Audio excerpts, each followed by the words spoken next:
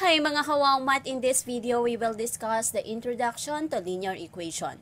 So in this video we will differentiate the concept or idea of an expression and an equation. Okay, so we're done discussing expressions, algebraic expressions. Now we will compare and differentiate expression from equation. Okay, so let's start.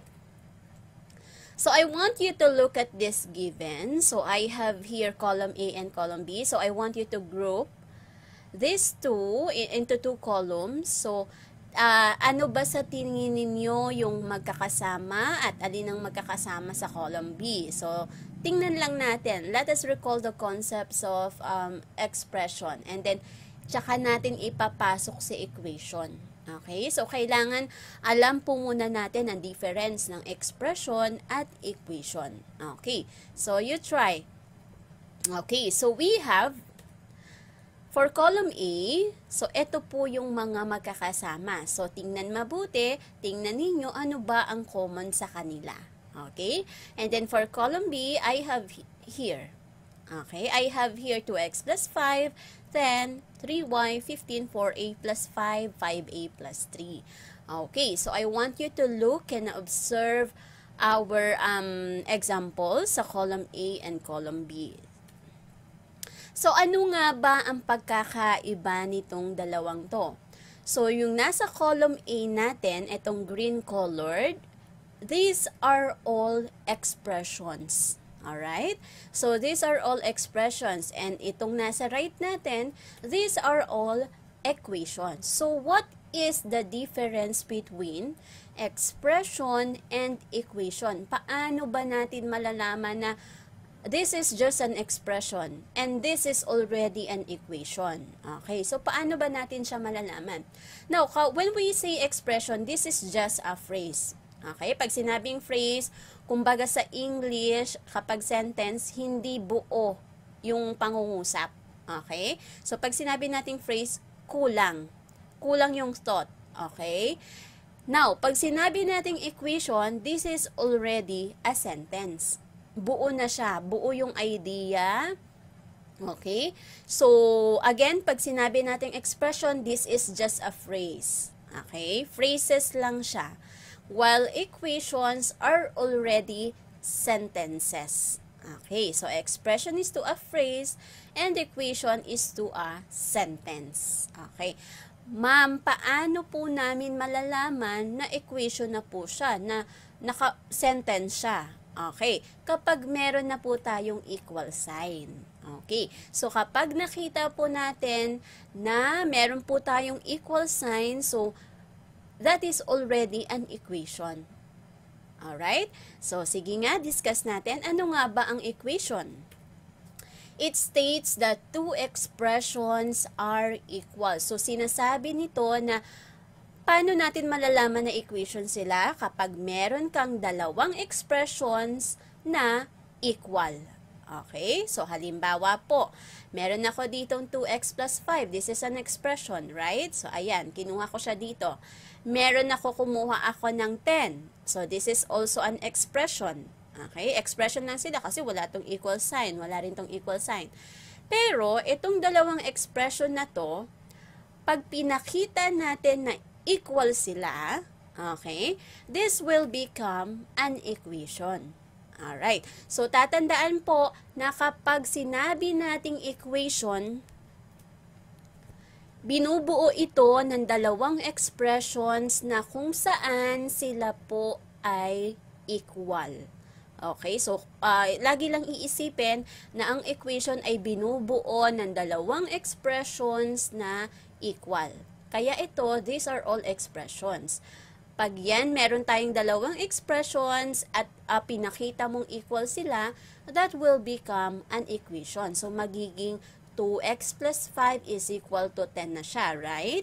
So, this is already an equation. Okay, so, again, an equation states that two expressions are equal. So, what are the parts of an equation? So, syempre, meron tayong mga parts dyan. Ito po, yung 2x plus 5, This is the left side of the equation. So, ito yung first expression mo kanina. So, this is the left side of the equation. So, we have three parts We have three parts of the equation. So, the left side of the equation and the right side of the equation. And of course, para maging equation sila, para ma-consider natin sila as equation, there must be an equal sign. Kailangan ipakita natin that these two expressions are equal. So, dapat equal itong dalawang to. Okay? Para maging equation siya. Okay, so sana naintindihan. Okay, so let's proceed to the solution of the equation. Ano nga ba itong tinatawag nating solution of the equation? So, equations in one variable are considered open sentences. Okay? The values of the variable that results in a true statement are called solutions or roots of the equations. So, ano nga ba itong solutions na tinatawag natin o roots? Okay, so ito ang aalamin natin. So, let's have an example. Determine if the given values of x are solutions to the equation. So, I have here 4x minus 6 is equal to 10. So, we will try to solve x is equal to 3 and x is equal to 4 to the given equation. So, I have here 4x minus 6 is equal to 10. So, this is an equation kasi meron tayong left side of the equation, right side of the equation, and the equal sign. So, this is considered an equation. Okay, so 4x minus 6 is equal to 10 is an equation. Now, paano natin kukunin ang solution? So, meron tayo ditong values na given. So, kapag given yung values of x, halimbawa binigay yung values of x, ibig sabihin nun, itatry mo siyang isolve. Hahanapin mo kung alin doon ang solution. Okay? So, ang binigay sa atin ay x is equal to 3, x is equal to 4. So, pag may nagtanong sa comment section na, ma'am, saan po nakuha si x is equal to 3 at x is equal to 4? Given siya.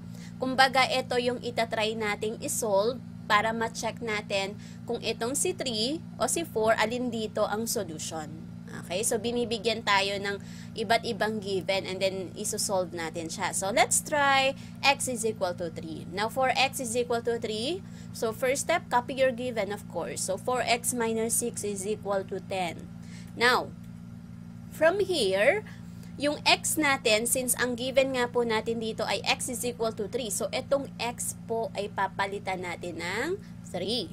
Okay. So, I have here 4 times 3. This is 12. So, 12 minus 6, okay, equals 10. Now, 12 minus 6, so this is 6. So, as you can see, I have here a resulting statement which is 6 is equal to 10, which is considered false. Why? Kasi 6 is not equal to 10. Okay? Now, let's try x is equal to 4. So, first step, copy your given. Substitute the values of x, so which is 4. Now, 4 times 4, this is 16. 16 minus 6, this is 10. Okay. So, I have here 10 is equal to 10. And this is a true statement because 10 is equal to 10. Now, given the solution, so I have here, sinolve natin si 3, sinolve natin si 4. So, what do you think is the solution? Therefore, 4 is a solution to the equation, but 3 is not. Okay. So, kapag binibigyan po tayo ng ganiting equation at pinapahanap sa atin or pinapa-verify which one is the solution, isa-substitute po natin siya pareho. Okay? Para malaman natin kung alin dito ang solution. Kapag nag-false, ibig sabihin hindi yun ang solution. Pag nag-true, that is the solution. So, 4 is the solution of 4x minus 6 equals 10. So, ito po yung tinatawag nating solution or root. Let's have another. So, I have here 3 times the quantity of x plus 2 is equal to 5x plus 6. So, we will determine which one is the solution. So, I have here x is equal to 0, negative 1, and positive 1. So, itry natin si 0. So, ilalagay natin si 0 dito sa mga x natin. Ito po. So, since dalawa po yung x mo dito, dalawa po yung ilalagay natin dyan. Okay? So, now, kapag ganito po, unahin po natin yung nasa parenthesis. So, that is 0 plus 2, that is 2. So, 3 times 2 na siya. Equals 5 times 0, that is 0, plus 6. Okay? So, 3 times 2, this is 6. Sa right side natin, 0 plus 6, this is also 6. Okay? So, this is a true statement. Okay, let's proceed. Ma'am, nakuha ko na po yung yung sagot. Try ko pa ba yung iba? Pwede mo siyang itry pa para ma-check mo, ma-double check mo. Mamaya, meron pang ibang solution. Okay? Or, mamaya, may lumabas dito na true pa. So, i-check mo ngayon to, tama ba yung solution ko dito? So, maganda na itry po natin lahat. Or, kung confident ka naman na tama ang solution mo, pwede rin naman na hindi mo nasubukan yung iba. Okay. So, I have here, x is equal to negative 1. So, substitute natin si negative 1 dito, ganun din po sa isang x. So, unahin natin yung nasa loob ng ating parenthesis, negative 1 plus 2. This will become positive 1. So, 3 times 1 na siya. Equals 5 times negative 1, that is negative 5. Okay, kasi different signs yan. So, we have 3 times 1, that is 3. And then, negative 5 plus 6, this is positive 1. So, as you can see, 3 is equal to 1. This results in a false statement. Okay, so let's try x is equal to 1. So, substitute natin si 1. Pareho. So, 1 plus 2, that is 3. So, 3 times 3 na po siya. And then, 5 plus 1, that is 5 plus 6. So, this is 3 times 3, 9, and then 5 plus 6, this is 11. And as you can see, 9 is equal to 11. This is false. Okay. So, therefore, 0 is a solution to the equation of 3 times the quantity of x plus 2 is equal to 5x plus 6. But 1 and negative 1 are not. So, ito po, since ito po ang nag-true, therefore, 0 is the solution. Negative 1 and 1, hindi po sila solution. Okay? Next. What if ang equation po natin ay merong exponent? Okay, so, ilang solutions kaya ang lalabas kapag ang expression, ang equation natin ay merong exponent? Okay, so, ito pong given natin na x squared minus 1 is equal to 3. This is also an equation. Yun nga lang, hindi po siya linear. Okay? But let me show you another example of an equation na kung saan hindi lang isa ang lalabas na solution. Okay, so itry natin si 2, si negative 2, si positive 3. So for x is equal to 3, okay, I mean this, it should be 2. Alright, so I have here x is equal to 2. So, ito po ay 2. Okay? Kasi yun yung given natin dito. So, substitute natin si 2. So, we have 2. Ito po siya. Okay? So, 2 squared, unahin po natin yung may exponent. So, 2 squared means 2 times 2. Okay? So, that is 4. So, 4 minus 1, so that is 3. Okay? So, 3 is equal to 3. So, this is true. Okay, let's try negative 2. So, for negative 2, ang isa-substitute naman natin ay negative 2, of course. And then, negative 2 times negative 2, ibig sabihin, squared ito, dalawang negative 2. So, negative 2 times negative 2, that will become positive 4 pa rin. So, 4 minus 1, that is also 3. So, this is also true. Okay, now let's try 3. So, substitute natin dito si 3. So, that is 3 squared. So, that is 9. 9 minus 1 is equal to 3. This is 8 is equal to 3. So, this is false. Now, the values 2 and negative 2 are solutions or roots of the equation. But 3 is not. So, since lumabas dito na parehong true, ibig sabihin, si 2 at si negative 2 ay solution, pero si 3 hindi. So, ibig sabihin, dito papasok yung concept ng solution set. Ang solution set kasi, kaya siya tinawag na set. Kasi ibig sabihin, hindi lang isa. Okay? So, the solution set of the equation x squared minus 1 is equal to 3 is Ito po siya, tingnan nyo po kung paano siya sinusulat. Is 2, negative 2. Kasi dalawa po yung sagot natin. So, ang tawag po na po sa kanya is solution set. Hindi na solution. Pag solution, isa lang. Okay? So, solution set, ibig sabihin, hindi lang po isa ang sagot. Hindi lang po isa ang solution. So, when we say solution set, ito po yung set of values. Set of values. Ibig sabihin, hindi lang po isa ang solution natin. So, possible po pala na meron tayong dalawang solution sa equation? Yes. Kapag po, lalo na kapag meron po tayong exponent. Okay? Pero kung yan ay wala pong exponent, linear lang po siya. So, ang linear, i-discuss natin yan sa susunod. Okay? So, ito po ang, kapag linear lang siya, yun, isa lang po ang solutions nun. Okay? So, let's have this. Two equations having the same solutions are called equivalent equations. Meron din po tayong tinatawag na equivalent equations. Ano nga ba ito? Ito yung kapag ang solution nila ay pareho, si 2x minus 5 equals 1 ay kapareho sa solution ni 4x equals 12, then these two are equivalent equations. Okay, so let's try. Mag-try tayo ng pwede nating i-substitute. Try natin si 2. Okay, so 2 times 2, that is 4 minus 5 is equal to 1. So that is negative 1 is equal to 1. So this is false. So, syempre, yun din ang ilalagay natin. So, this is 2, 8. So, 4 times 2, this is 8. Substitute natin si 2. So, 8 is equal to 12. This is also false. Okay, so, nag-try lang tayo, no, random lang. So, since lumabas na false, ibig sabihin, hindi yan ang solutions nila. So, kailangan hanapin natin yung solution na mag-agree o mag-true sa kanilang dalawa. So, let's try 3. Okay, try natin si 3. 2 times 3, that is 6, minus 5, so that is 1. 1 is equal to 1, this is true.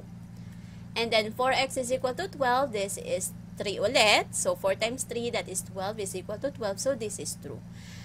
Now, so since nakita natin na true sila pareho, ibig sabihin, meron silang parehong solution, so we can consider these two as equivalent equations. Now, halimbawa, ma'am, nag-true dito, tapos dito false. Ibig sabihin, hindi yun ang solutions. Hindi yun ang solution.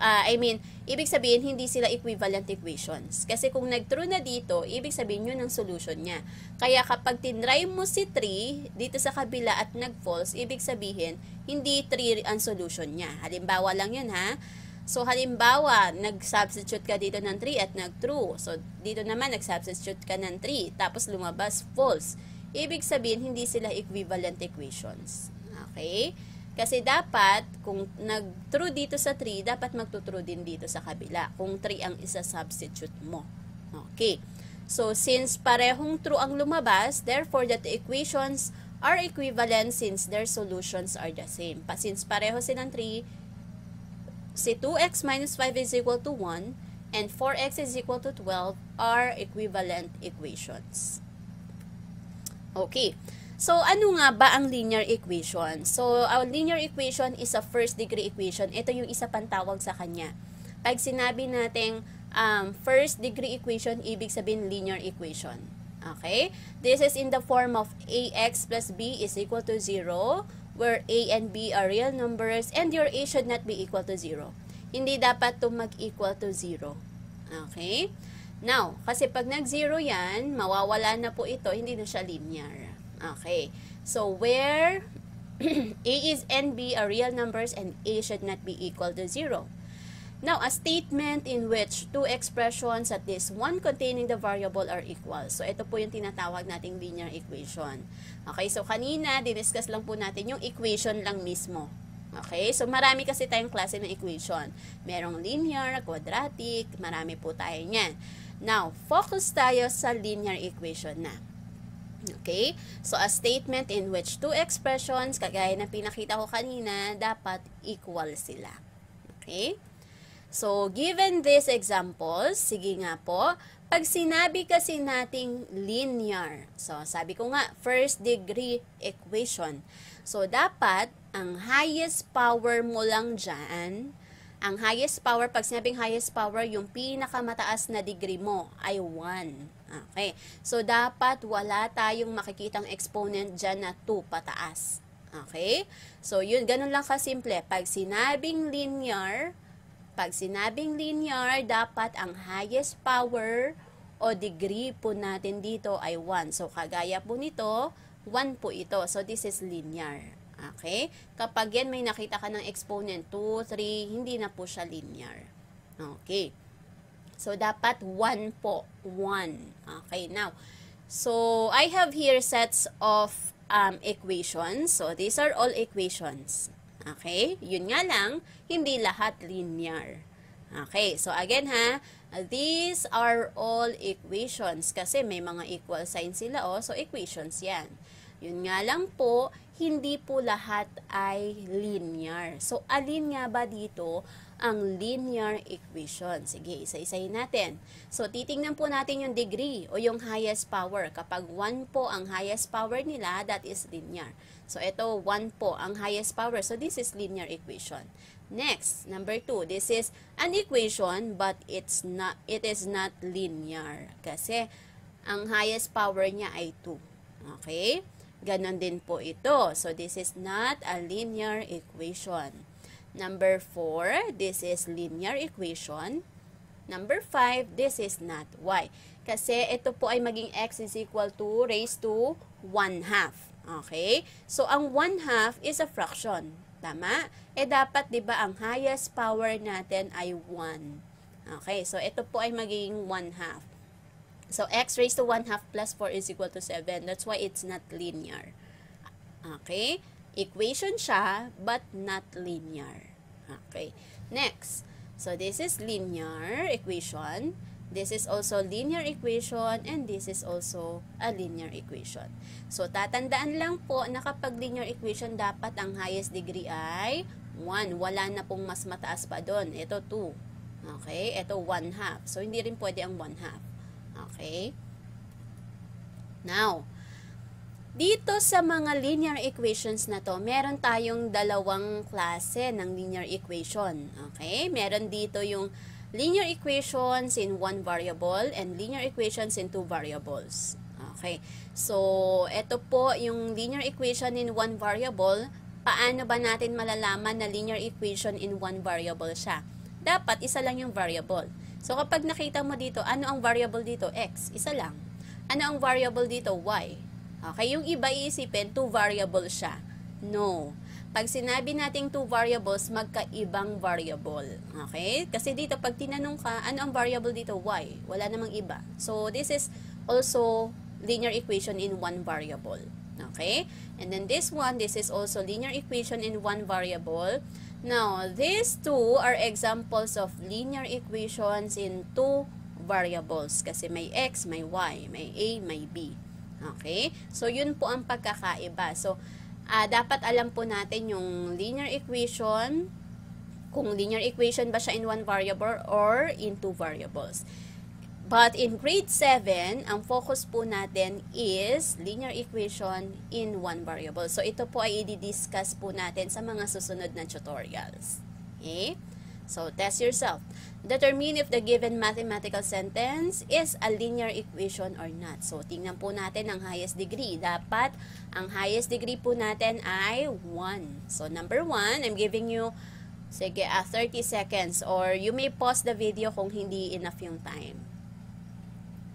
Okay, so what are the answers? We have linear equation, not, linear equation, not. Okay, next. So, fill in the blanks. Complete each statement with the missing word or phrase in each blank.